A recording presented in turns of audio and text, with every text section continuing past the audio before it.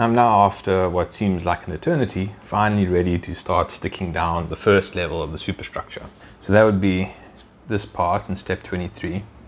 I've already assembled it and mostly painted it. I just need to paint these winch-like looking things on the deck. There are also a few photo etch parts that I need to stick to it. It's mostly these cable spools.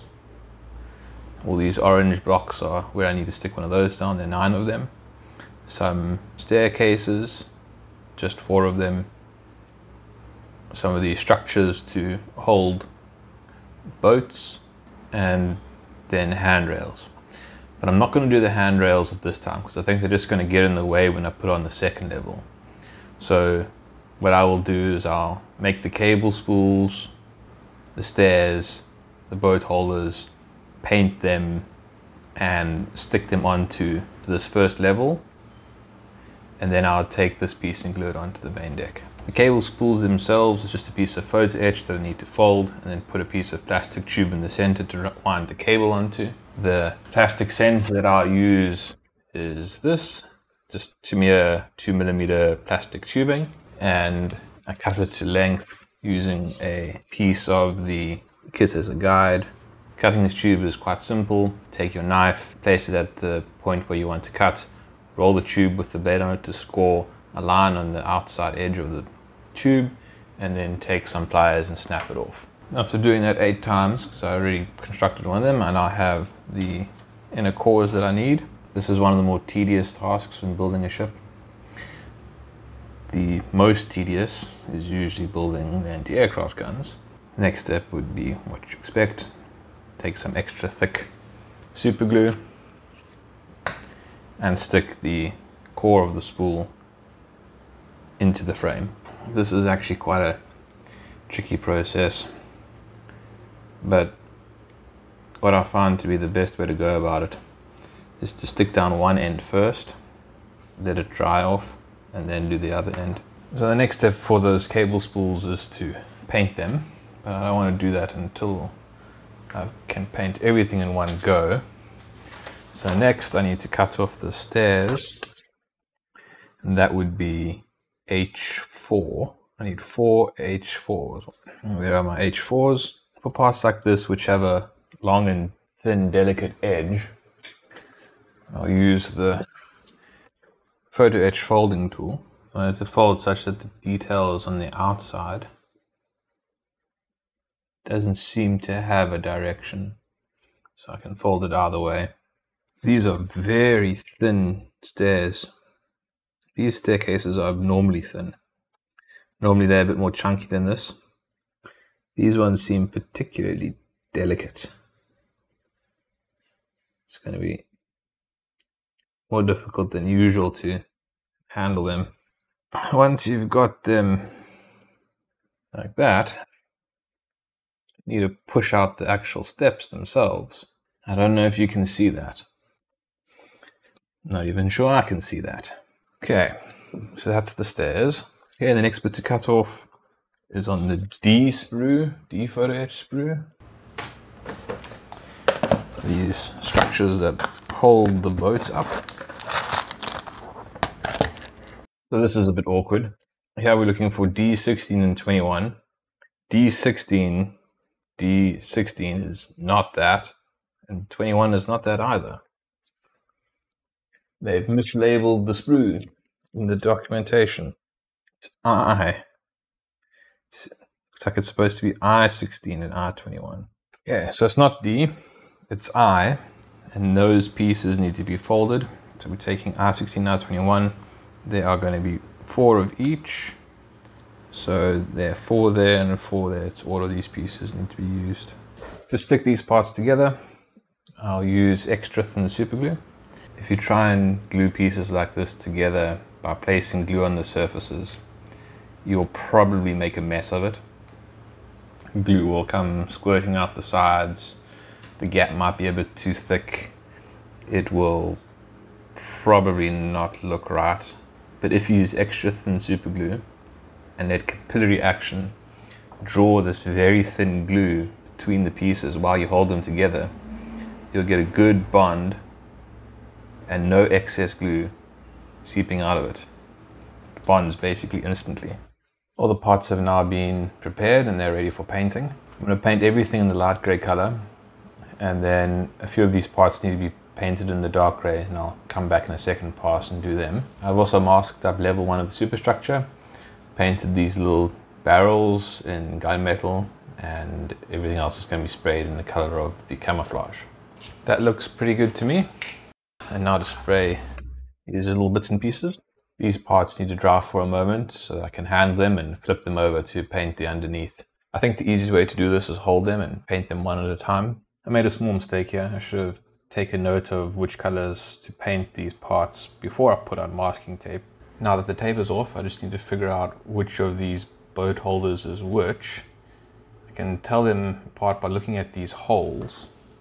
These ones have holes below the notch, and these ones have holes pretty much in line with the bottom of that notch.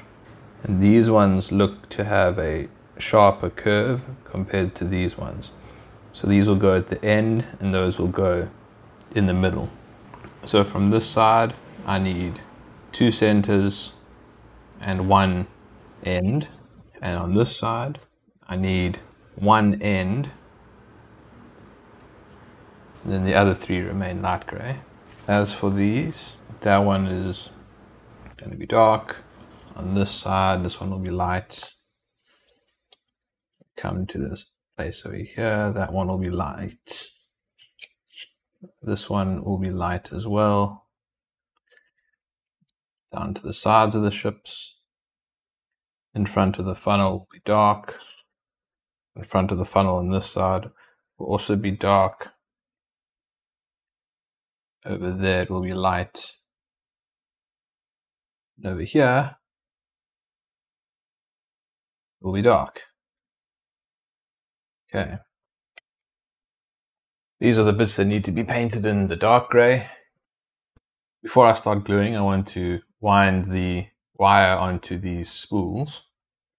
That's going to be a bit of a tedious process with 9 of them to do. I'm going to use lead wire.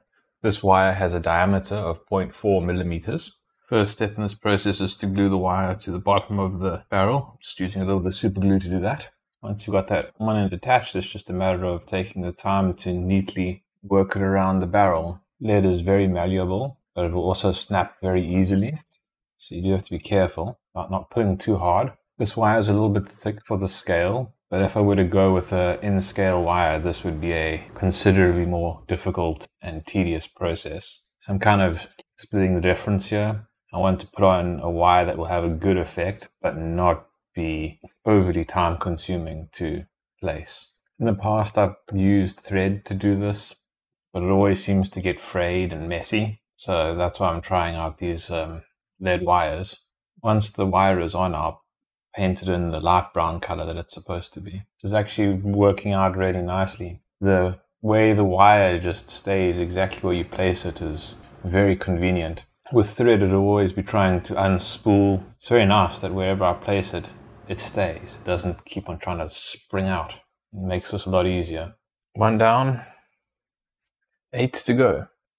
All 9 cable spools have now been prepared and they're ready for painting. As far as I can tell, they need to be painted in a light brown. So I'm going to be using this desert yellow again.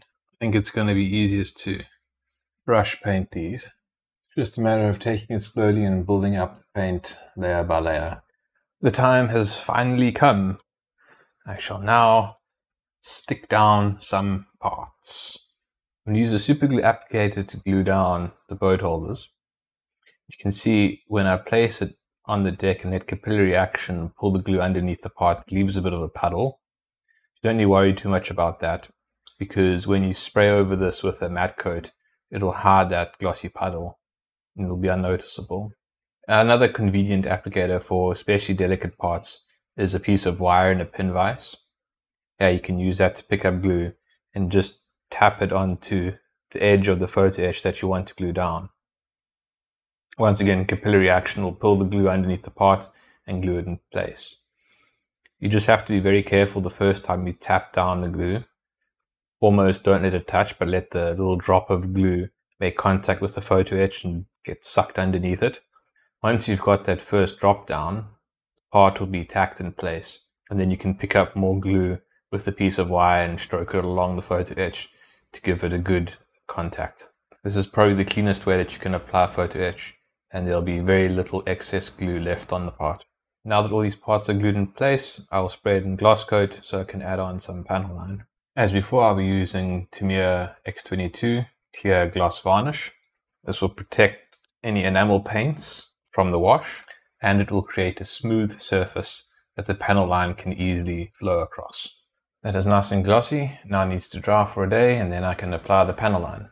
This part is now sufficiently dry and it is ready for the panel line.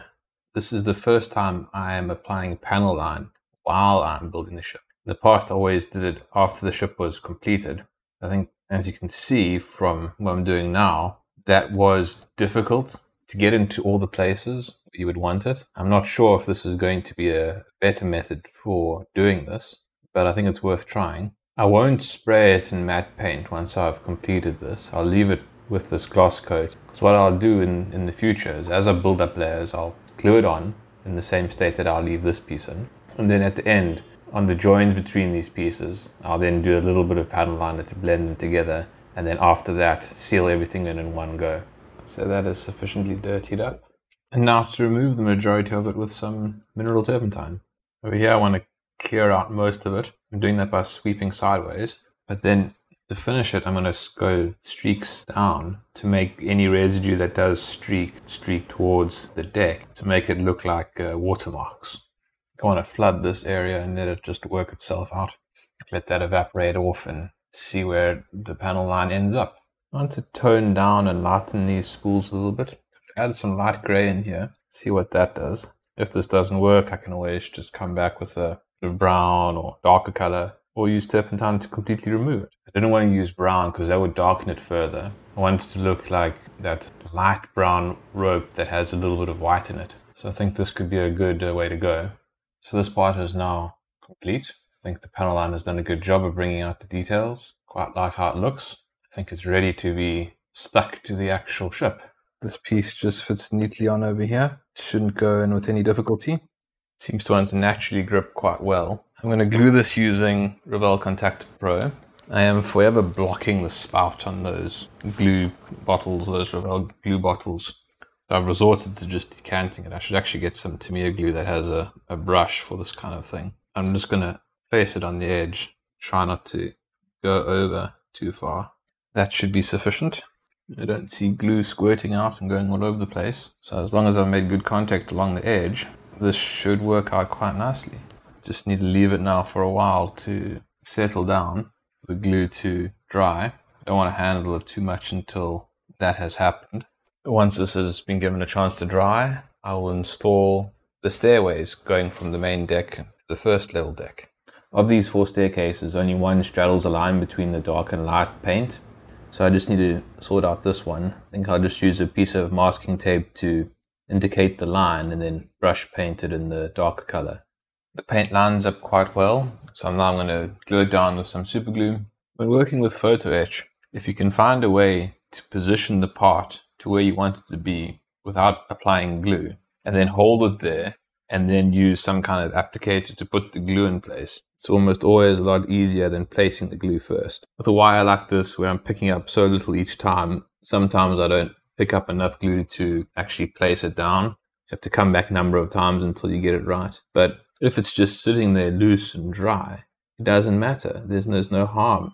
It doesn't matter how many times you have to touch a piece of wire to it before it actually sticks. As long as you're only putting on minimal glue, you'll never get to the point where you have a horrible excess that you need to try and remove. And you'll never have to worry about positioning it perfectly the first time. You have all the time in the world to position it to where you want it and then apply the glue. And with the installation of the 4th staircase, we come to the end of this video. In the next video, I'll continue working on the superstructure. I hope to see you then. Thanks for watching. Cheers.